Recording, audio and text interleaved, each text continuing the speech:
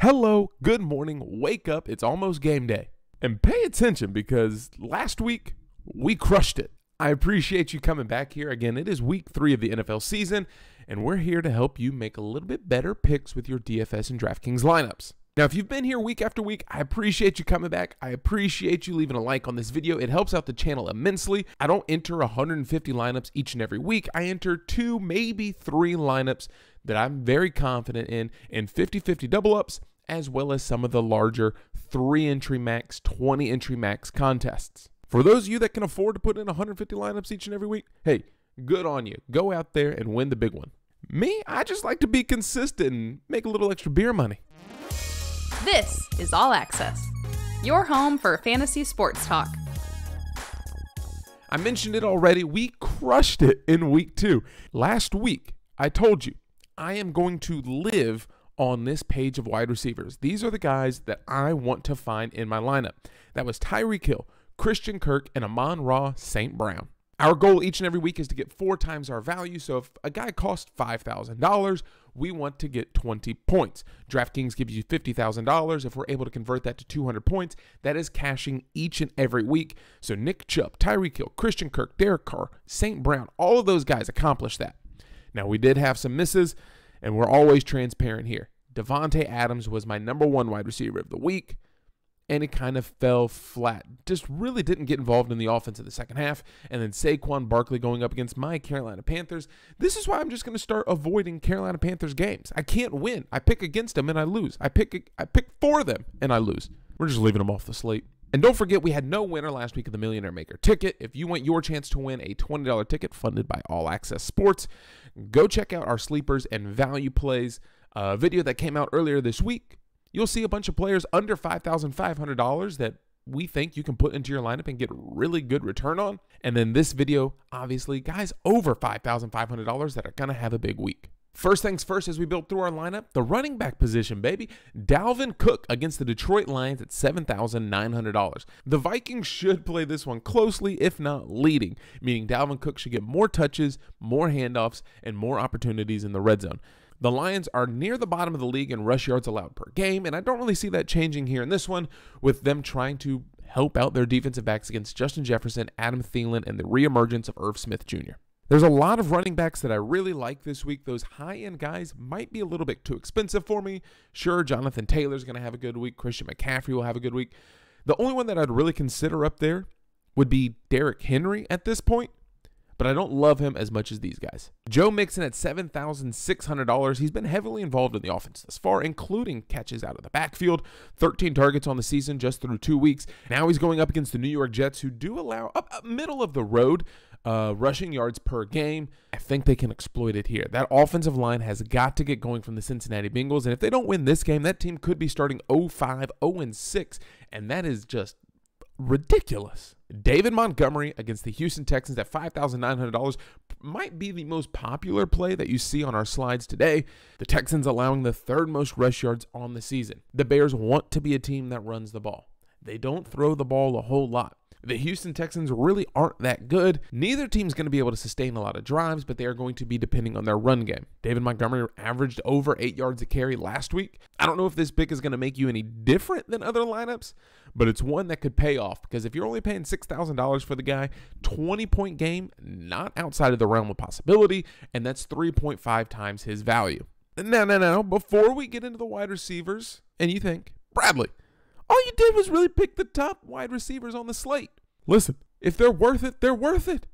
They're high priced for a reason this week. Normally, we don't just pick the top 3 wide receivers, but this week it might look that way, but wait until the next slide. Truly, I think you need a cheap stack, a value running back, and go out and get some high-end wide receivers this week to win. Starting off with Cooper Kupp at $9,900 against the Arizona Cardinals. Is this the best play on the slate? Maybe not. But he could be the highest scoring wide receiver. That doesn't always translate well when you're looking at value. So, Cooper Kupp in line for a big game. Arizona's allowing over 300 yards passing in offense per game. They're allowing the most touchdowns per game receiving, which spells for a big week for Cooper Kupp. Now, if our goal is to get 4 times value, that means we're looking at him to try and get a 40-point game. I don't know if that's going to happen, but a 30-point game is probably a reasonable expectation. Depending on where your money falls, if you want a 30-point game out of a wide receiver, you can almost lock in Cooper Kupp for that this week. Stephon Diggs against the Miami Dolphins at $7,700.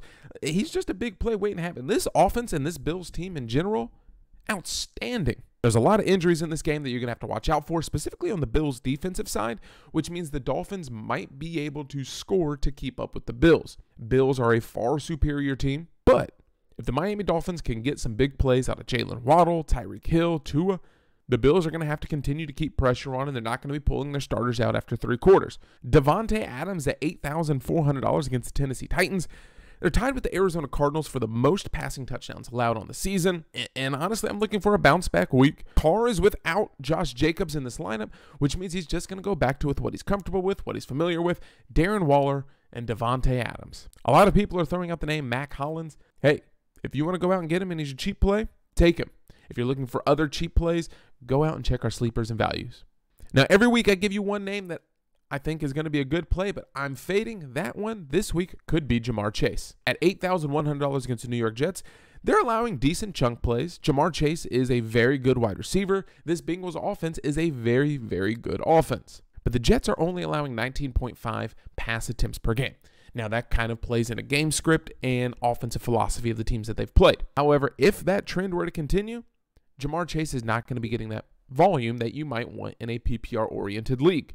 $8,000, I like it. I don't love it as much as some of the other wide receivers on this page. Amon-Ra St. Brown, probably going to be one of the more popular ones, and at $7,200, he's going to be worth every single penny. What's stopping you, and what can convince you? After what we just saw the Philadelphia Eagles do to this Vikings offense, what makes you think St. Brown, Hawkinson, Swift, if healthy, can have a 20-point game themselves? The Vikings were stinky against the pass last year. They're stinky against the pass in 2022. Amon-Ra St. Brown and that Detroit offense could get things moving against the Minnesota Vikings. And last wide receiver on this one, Christian Kirk at $6,200. I know that I'm not the only one talking about him, but we've been talking about him every single week. If you go back and watch our videos in August, we were talking about Christian Kirk being one of the best wide receivers early on in the season. Now he's going up against the LA Chargers, who might be without Justin Herbert, which could lead to less successful offensive drives and more opportunities for the Jacksonville Jaguars. Now, a couple quarterbacks that just aren't mentioning the big names, right? You have Patrick Mahomes, you have Derek Carr, you have Josh Allen, you have Tua, you have Jalen. Make your own decisions on that, okay? You have to pay up to go get those guys. Matthew Stafford against the Arizona Cardinals, I already talked about them having over 300 yards allowed per game, the most reception touchdowns in the league, well, tied for. I like his volume this week. I think Arizona offense can get going, and I look for Matt Stafford to have to put up a lot of points. Combining him and Cooper Kupp is expensive, but if you want to be different, there you go. Kirk Cousins, $6,200 against the Detroit Lions. Again, if you want to be different, pair him with Justin Jefferson. It's going to be a little bit expensive, but why not run that back against the Detroit Lions? Amon-Ra St. Brown, Justin Jefferson, and Kirk Cousins. This is easily the worst defense that the Minnesota Vikings have faced, and I look for their wide receivers to exploit that. If you need to make a substitution, there's a bunch of guys that we talked about in our first video of the week, like Devonta Smith, Jahan Dotson, Dobbs from Green Bay with them dealing with so many injuries. The Tampa Bay wide receiver room situation. There's value to be had across the board. Go out, get those expensive guys, and then find and plug in one of the cheaper plays. The first one, the Minnesota Vikings. It's not cheap with Justin Jefferson, but it's probably going to be the most popular run back with the Vikings, and then bring back Amon-Ra or TJ Hawkinson, and possibly even DeAndre Swift, who's nicely priced. The Jacksonville Jaguars, we talked about Christian Kirk. I think Trevor Lawrence is still undervalued in terms of DraftKings pricing. If Justin Herbert is out of this game, I really think the Jaguars are going to get more opportunities with the ball, right? Less sustained drives from the Chargers, more opportunities, more punts. That means Trevor Lawrence is going to have the ball in his hand a little bit more than he normally does.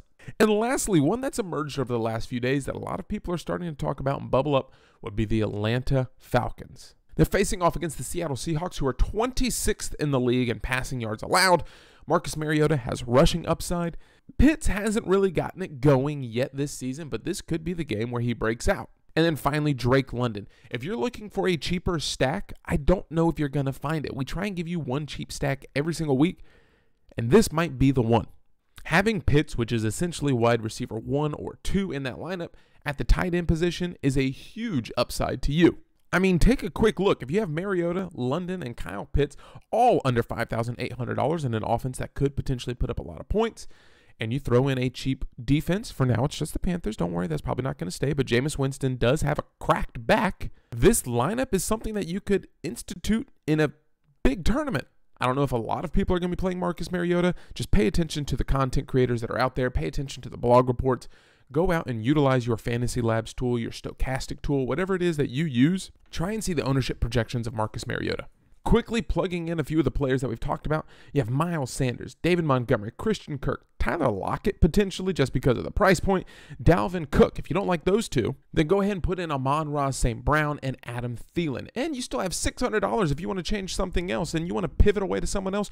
Just giving you options. That does it for our studs and stacks of week 3 of the NFL season. Go back and watch our sleepers and value plays for your chance to win that Millionaire Maker ticket. I greatly appreciate your support. Some of you have already signed up for Patreon just to go above and beyond and support the channel, and I greatly appreciate that, man. Thank you so much.